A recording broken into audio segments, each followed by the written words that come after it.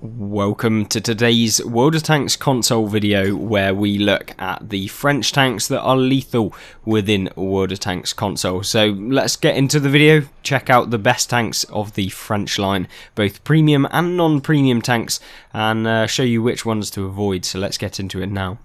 So first things first, I think let's pick out the best tanks, and of course as we go through we'll show you some of the worst ones. And talking about the worst ones, the AMX CDC, probably avoid this one at all costs. Even though I have 3 marked it, it is just awful in the current meta within World of Tanks. But let's start on the left hand side. These are the tanks that I own and hence will be part of the video.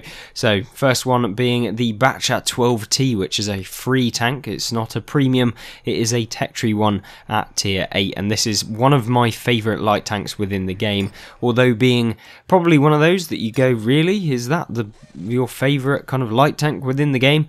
Well, it's just because it has just a fantastic all-round kind of attributes within this tank. And so yes, you do have a 4-shot autoloader with 170 damage per shot, so you've got 680 damage in an entire clip, so it's like hitting someone with, I don't know, a broom bar or something, and penning.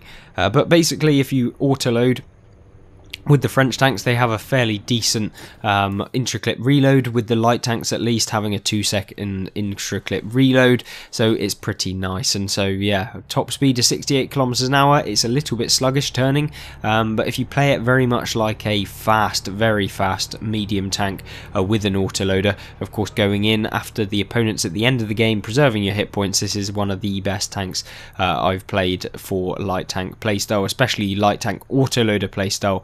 And we'll move on.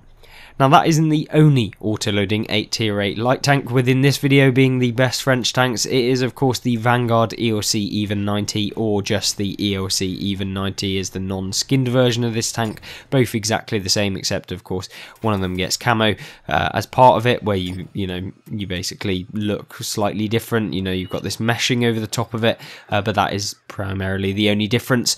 Vanguard ELC Even 90 is fantastic in all regards. Basically this tiny tank, even compared to the Batchat 12T, it is minuscule, and so you can get up close and personal with the best of the heavy tanks, and they literally can't even look at you because their gun doesn't depress that far. So this is why I like it. It's an absolute pest. It doesn't have the best DPM, but it has the view range, the concealment, and just the playstyle of being a little nippy tank that can go 80 kilometers an hour with some of the speed boost equipment.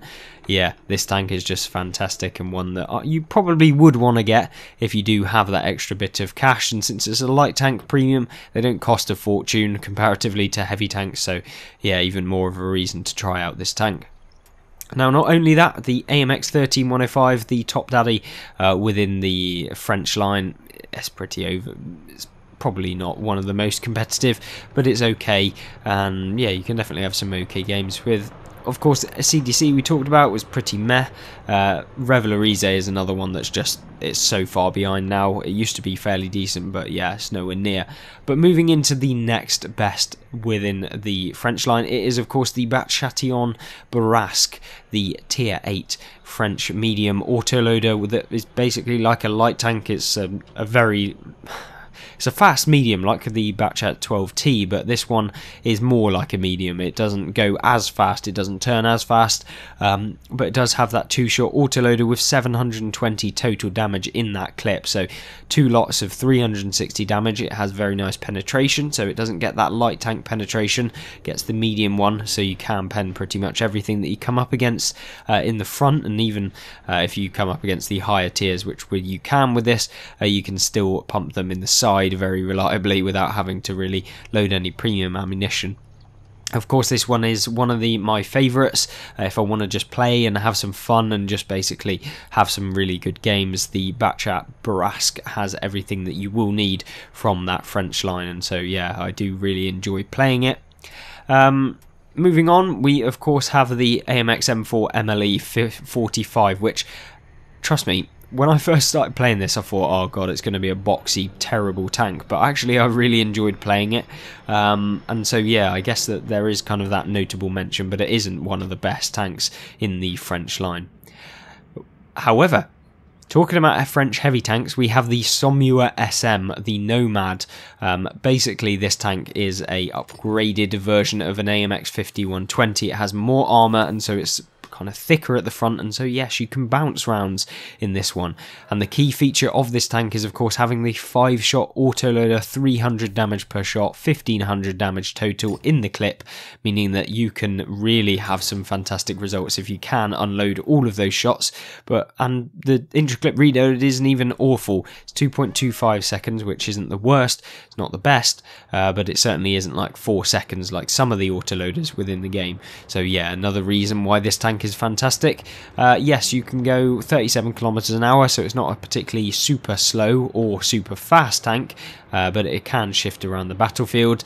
You do have OK vision if you put advanced vision on, and have the commander view perks, but overall you want to play it like a traditional heavy tank, and also like an autoloader. You can't be just coming up against enemy heavy tanks that aren't autoloaders as well, so make sure that you do poke around that corner, deal all of your shots of damage, try and bounce that round using the somewhat armour that you have in the tank, and then you have a fantastic result, 1500 damage, and that is consistent, especially if you load premium rounds. 263mm of penetration means that pretty much every single tier 10 that you come up against is an easy pen, yeah, especially if you're looking at the weak points. But other than that, moving on, of course, I think, although being the Foch 155 is being the top daddy of the French TD line, I think the actual better tank tier for tier is the AMX 50 Foch, the tier 9, and this has just an unbelievable gun. You can literally deal, I think it's 1200 damage, no, 1600 damage in one singular clip, meaning that yes, you can pump up a lot of the opponents at the tier. They really don't understand that you have 1600, and it is so consistent as well. The accuracy, although being 0.35, when you have the equipment in the tank and also the commander within the tank, you can get that down even further, meaning that you are pretty much pinpoint accuracy. So if you do fire at the tracks of the tank, you lock them down, you can deal 1600 damage very reliably, and that is exactly why I like the tank, as well as being fairly stealthy. You know, if you put on the right equipment where you have the camo like we do on the Foch 155 here, you can get it down to very low numbers, and so actually they're pretty stealthy, especially since they're pretty boxy.